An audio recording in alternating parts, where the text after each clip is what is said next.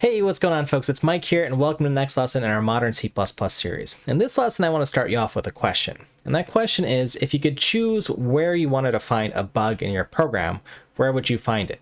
Would you rather find it at compile time, or link time, or at runtime? And you can go ahead and think about that question for just a little bit. Think about if you're actually in the system, for instance. If you're playing a video game, do you want it to crash during runtime when you're about to beat the final boss? Or would you rather have that crash at the start and not have wasted all that time? So typically we prefer our bugs at compile time, or maybe even link time, as was said by some other famous folks, I believe Sutter and Alex Andrescu in the C++ community. So with that said, I want to go ahead and show you one of our tools that's very helpful at compile time for enforcing some of the different ways that we can write safer code. And I've got to actually take you back in time here to some previous lessons here. If you actually search for some of the lessons on const from this series, you'll find where we first found out what const was, this idea of making a variable immutable, or this idea of using const in our classes, which makes our classes what we say const correct, this idea that we can't change member variables, and thus, again, writing safer code. But what was given in one of these early videos, and I probably promised to make a video at a later date, which is what I'm making now, was this idea of constexpr. So let me go ahead to CPP reference, one of our favorite sites here, search for constexpr, and I just want to go ahead and show you this keyword. Now, it can be used in a few different use cases, so today is a little bit of an introduction, but there are some cool things, for instance, like constexpr if statements, but this is really what I want to talk about, constexpr. And let's go ahead and just take a quick look at this here and basically see that we have this idea that I can declare the possibility to evaluate the value of a function or a variable at compile time. Now, why is this great? Well, one, by making things constexpr, we're implicitly making them const. Again, nothing's really changing there. We're still writing safe code and trying to build a good system in this way. So again, constexpr, it's got the word const here, which I'll highlight a few different times here. So again, it's something that's not mutable. That's a good thing. But again, the real win here is that we're evaluating values or functions at compile time. So that saves us at runtime performance. So let's go ahead and dive into a few examples here just to give you some idea of how this works here. So what I'm going to do is just open up a main here, and let's just go ahead and create some variable here, like I equals 7, and we'll go ahead and, this code's not particularly interesting. And we can do some things to it like add 9 and 16 or something like this. And again, it's probably not very interesting. But something you might want to ask yourself is, what's the compiler actually doing with these values 9 plus 7 and 16? It can probably figure out what this value is, 32, and just store that in I without having to do this actual work at runtime. That's the idea of constexpr here, this idea that we're evaluating this code as we are parsing it to make sure that's valid, and then evaluating this expression here and storing it into I. So again, at runtime, we're saving ourselves these two additions as well as all the stores and the moves into memory that we might have to do here. So let me go ahead and just show you something that I think will be a little bit more interesting here.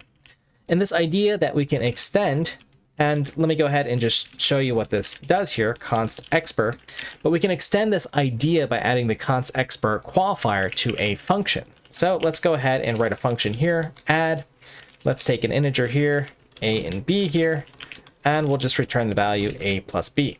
Okay, so again, I'm going to do the non-constexpr version here, and just go ahead and assign I to the values, and something that we can do in our head, 7 and 16. So that should be 23 if my math is correct.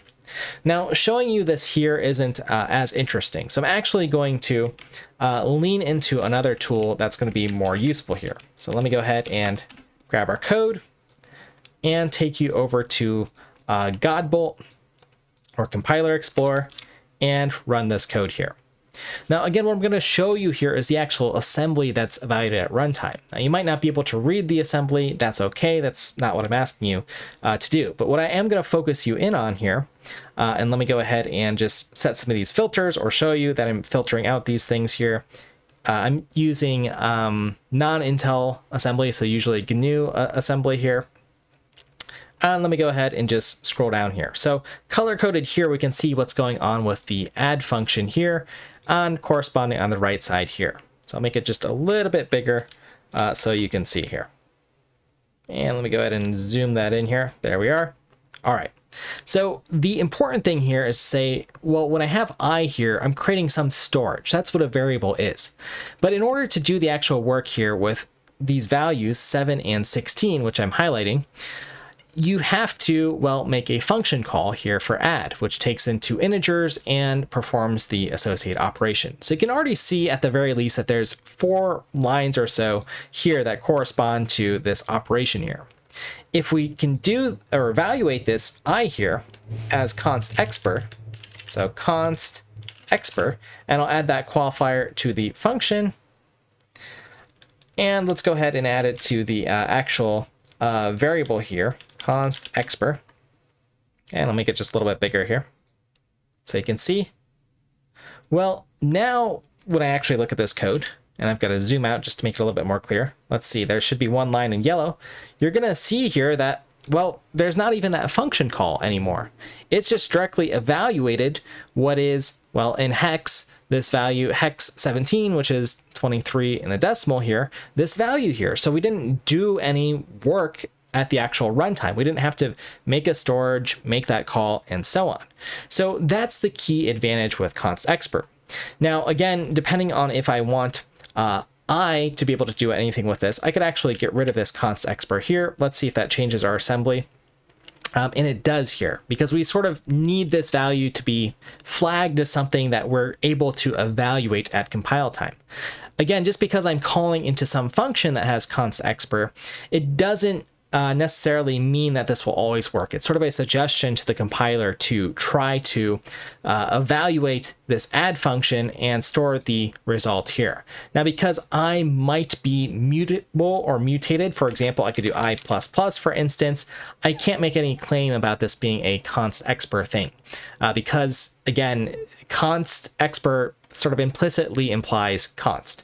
So let's go ahead and just show what the compiler is going to do if I have something that is constexpr and then I try to mutate it here.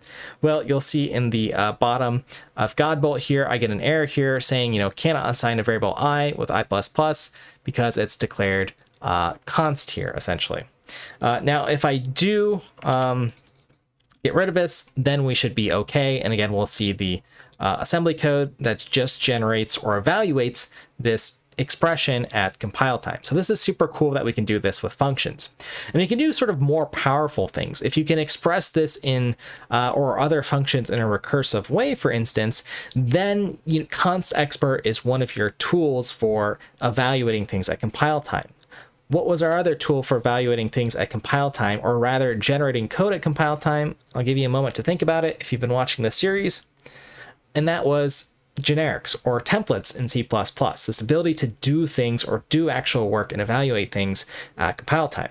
But constexpr, in a way, is an easy way for us to do some work at compile time and generate a result. So I really like this tool and this idea that you can make functions and variables evaluate to constexpr and, again, save you runtime or perhaps catch errors at runtime. So that's the goal here. Now, constexpr itself can be a relatively deep technique, and there are some gotchas. Some that I've learned through the community, for example, is when you're evaluating things at compile time, for instance, if I have a floating point number, so constexpr float f 3.1, 526 or whatever pi is what I'm getting to here. This evaluation of this thing here could be different than what it actually is at runtime.